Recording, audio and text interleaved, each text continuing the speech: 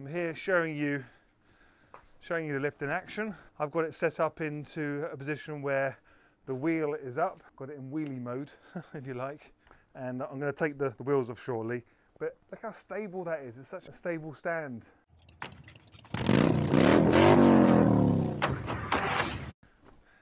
Hey guys. Hey, I'm over here. Focus. And I'm over here too. What are we talking about today? Let me show you. We are going to be looking. Oh, let's turn my ignition on before my my tracker goes off. I don't want to start spinning this around too quickly. Are we on? No, we're not. The key's too far away. Oh, I'm going to get a phone call in a minute about my tracker. Tell you what we're going to do. We're going to quickly turn the tracker off. See, having a tracker on your bike is a fantastic idea. But when you try to do things to it in the workshop, you've got to remember to turn it off, otherwise you get a phone call and it's a complete pain in the ass. Disarmed. I haven't even disarmed it. Security settings, movement mode, service mode, save and go back. It's a really good tracker if you're interested in it. Mine is from a company called, I'm on the app and I can't even see the name of the company. Bike Track. There. Bike Track. Well, I need to edit that because I've got all my details on that. Bearing in mind, I have got a padded floor, but look at that. Be careful I don't scratch my, let me just lay it down a little bit. I want to scratch my windscreen. There we go. Now, I've got to be honest, I can't be without this lift. I just cannot be without it. And it's not difficult to move around, even on a padded floor. It's quite easy. The benefits of having this. So I've got it up on here right now. I'm killing two birds with one stone. I'm here showing you the lift in action. I've got it set up into a position where the wheel is up. I've got it in wheelie mode, if you like. And I'm going to take the wheels off shortly. But look how stable that is. It's such a stable stand. I'm not saying you couldn't knock it over if you tried. I'm sure you could. So what I'm going to do is I'm going to take the wheels off, but before I do that, because I need to put new tyres on, the tyres are absolutely wrecked on this bike. So I'm going to take the wheels off, take it to a tyre centre and get my tyres changed. It's a lot cheaper by doing it, by taking the wheels yourself in the back of your car.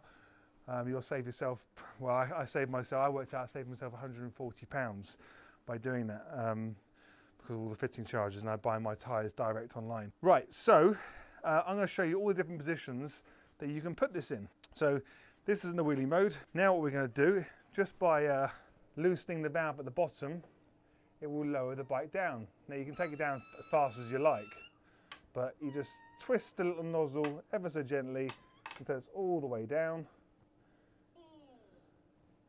I've actually got a flat tyre on my rear, so. And then if I want to put this into a different position, all right, so to put this into stoppy position, what I'm going to do is take this strap off the back, which goes down to here. This little thing comes here, it goes inside the axle of the bike. So you take this out there, that comes with the light lift as well, and the strap comes with it. So by having that in with the strap means it keeps the back end down, so it goes into wheelie position, because where it actually lifts the bike up in the middle, there's more weight at the front of the bike, evidently, because there's an engine there. So by strapping the rear axle to the little point at the back, well, when I say little point, it's quite a big point. It's very strong. It keeps the back end down, so the nose goes up, which that's the position that I work in more often, having the nose up, because I need to be getting underneath the nose of the bike, around the radiators, fitting sound bombs and lights and harnesses and stuff like that.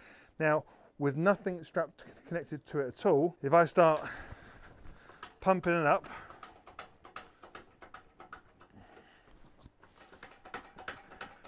you'll see that that back end now goes up.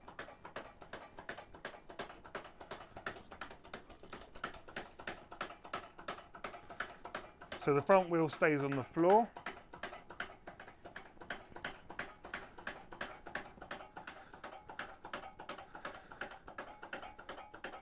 And there's several points along the, that's the maximum position there.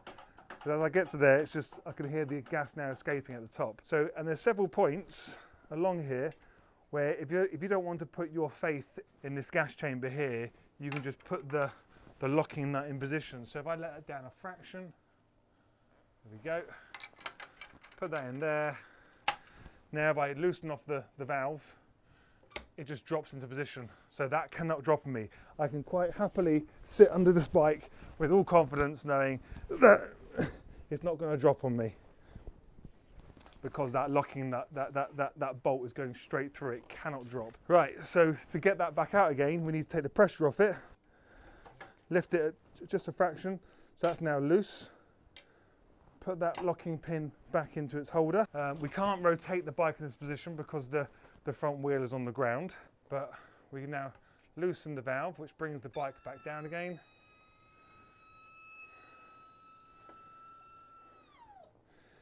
And let's now say we want to lift the bike completely in a complete horizontal position. Now, I haven't done this actually ever since I've had the lift, so because I have no reason to do this. I just need to find the bit that I need to fit to it.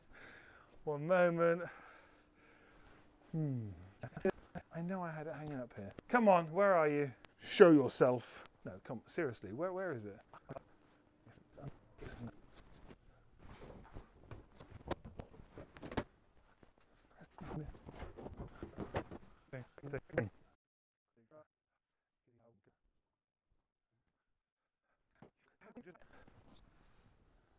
Ah, I've got it. I've got it. It was hiding. Found it. So this thing here. So by attaching this to down here will mean we can raise this completely horizontal. So all you do is you pop the little pin inside this red extension, and this all comes in the kit, this does.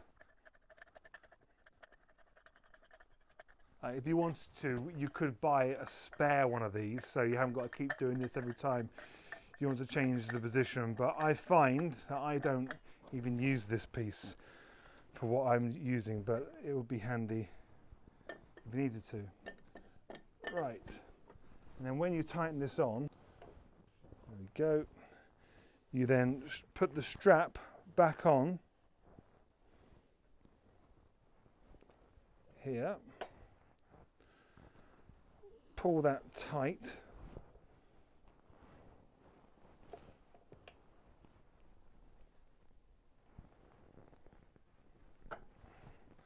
like that,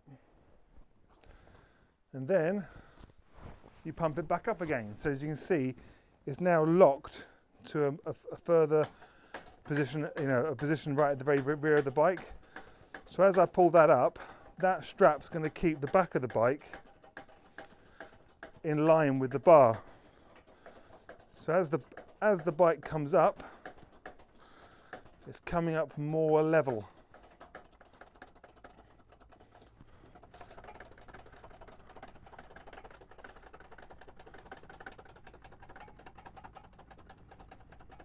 And there we are at the top. So if I just spin that round so you can see it.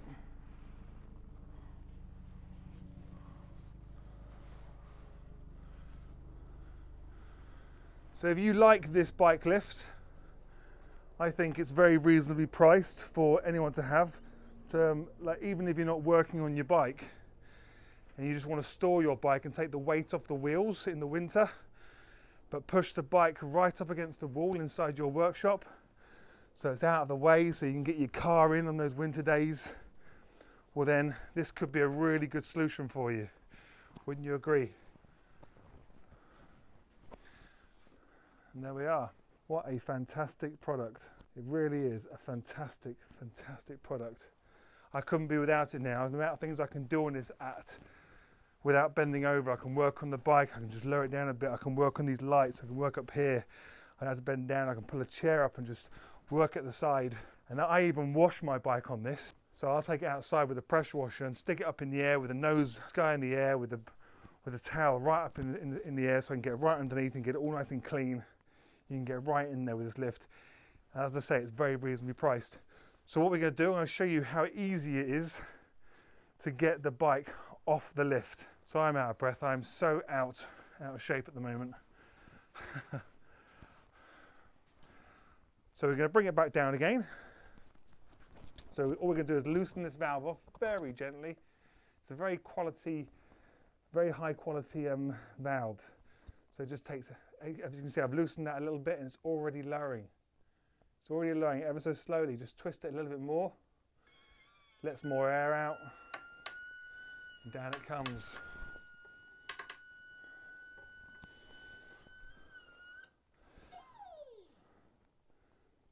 Okay. So now that's like that. Loosen the strap at the back. Take that off. You can leave that bar on there if you really want to. If you tend to have it in that position a lot, you can leave that bar in place. Don't forget to take that out. You don't want to be riding down the road with that in the back wheel. And then on this side over here, you start loosening this off just here.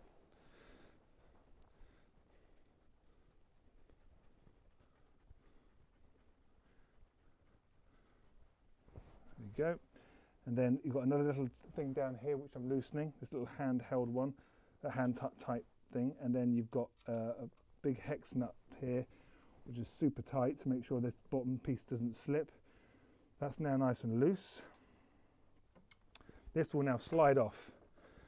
As you can see, now I'm holding the bike with my left hand. I'm holding it up because it could fall against me. Okay, it could do, but it's on a nice balancing point. It doesn't take any force for me to keep it here. And as you can see in here, this spindle here, this fitment just here, is specifically for every R1200, every GS that's out there. I'm pretty sure it is anyway. So that fits your bike no problem at all. If you have other bikes, you can get different sizes that fit inside here, and this literally just slides in and out. It's supposed to. Well, that bit there comes out. It does come out, I promise you. But I've now got grease all over my hands. Right. So that's there. So making sure that the bike doesn't fall over. So on the other side, we've got another one. I'm holding the bike still with my right hand. We've got another one going in from this side. Now, one thing I didn't mention is that you have locking casters all around the bike. I think there are two. There could be three. It's just two. Two locking casters. I never bother with them. You should really, especially if you're on a very slippy floor. You want to lock them in place. So right now they're unlocked. So all I need to do is just push the bike slightly over one way and pull the whole trolley away. Comes away ever so easily. As soon as you've got it, because that is balancing now, I'm now going to put the kickstand down, and there we are. It's now off, and then you can put that stored away at the side of your workshop.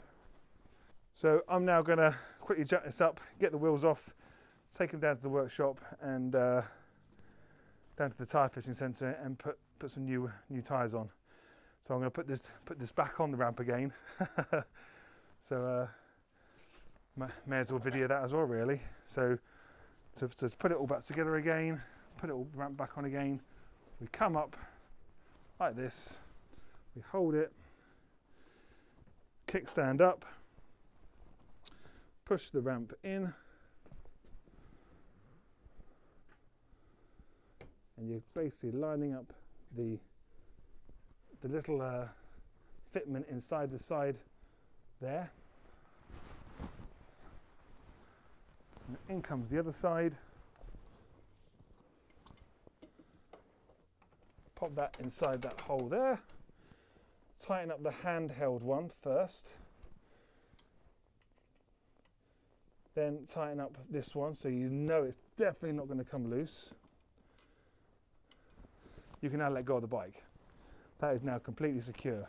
Now what we're going to do is tighten this all the way in so we feel some resistance. And when this starts getting tight, there we go, it's now, I can see the force on it now. It's now pushing in there. It's trying to push this away, but it won't because it's tightened at the bottom. This is now firmly in place. That's not going anywhere. That is going nowhere. Right, so now, because I want to get the wheels off, I'm actually going to leave it in this position because it's quite a good position for it to be in to get the wheels off. So let's put the the special GS fitting inside the axle.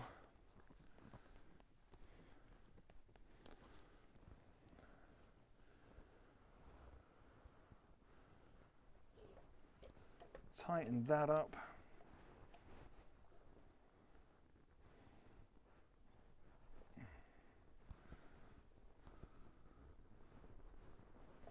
There we go. Pump it up.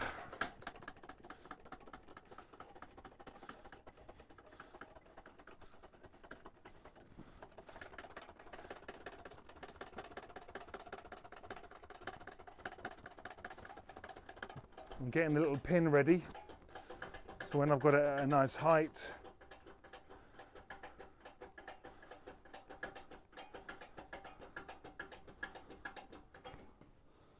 it's a little bit too high, and in all honesty I'm actually going to take it all the way back down again, because the wheels are pretty heavy, aren't they? So I'm going to take it down to the lowest position where it's still off the ground. There we go. Stick the locking nut in. Take the gas out. Don't need to, but I just know it's now locked in place. I'm happy with that. Doesn't matter if someone came along and loosened that, it's not going to drop because the pin's in place. And now I've got complete free access to the wheels to take them off. So that's what I'm going to do. Let's spin it around.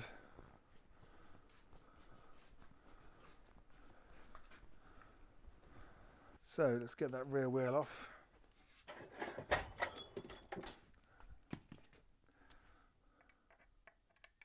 It's definitely a T50.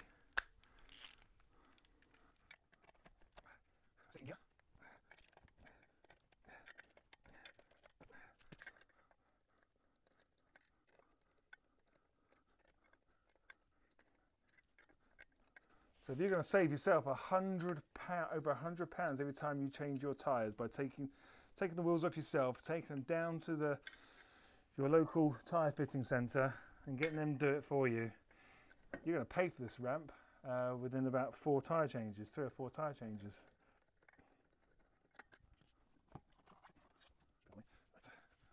There's one.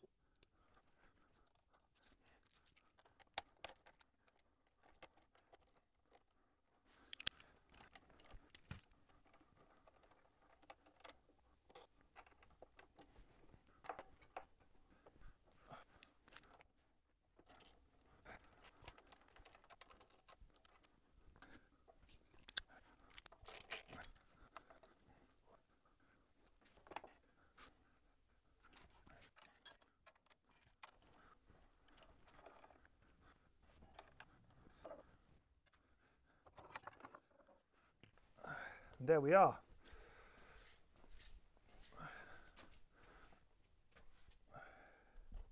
Look what I've just found. I think that's really, really bad. I must admit there is a white X on there, but I mentioned I've got a flat tyre. There's a big X there, but if you look really closely, there's a great big screw. That great big screw right through the tyre. And they didn't even bother telling me about that. So that's why I've got a flat tyre. Right, okay, I'm going to get these tyres off. So if you're interested in this tail lift as a birthday treat or Christmas present or something like that, then I really, really recommend you buying it from me. There's a link down below of where to buy this. We ship worldwide, everywhere, okay? I don't ship it from here. I've done a deal with the people who create this amazing bike lift. It must be the world's best bike lift. It has to be. It is, in my opinion. But we ship this all over the world. So just go on the website, click down below, put it in your checkout, in your basket. The checkout basket will intuitively know where you are in the world.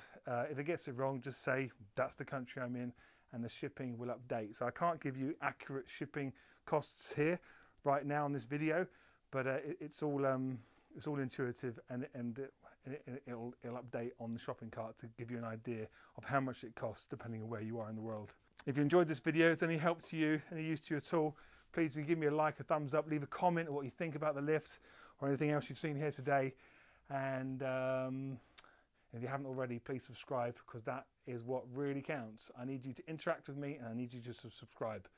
Thank you very much for watching, and I'll see you in the next video.